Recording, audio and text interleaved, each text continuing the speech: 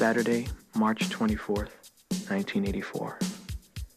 Shermer High School, Shermer, Illinois, 60062.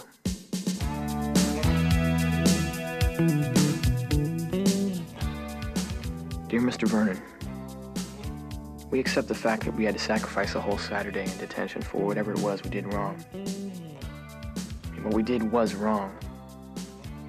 But we think you're crazy to make us write an essay telling you who we think we are. What do you care? And you see us as you want to see us. In the simplest terms, the most convenient definitions.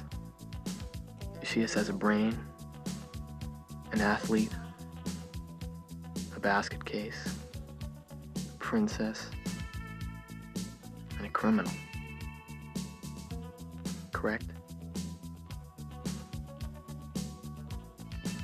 That's the way we saw each other at 7 o'clock this morning.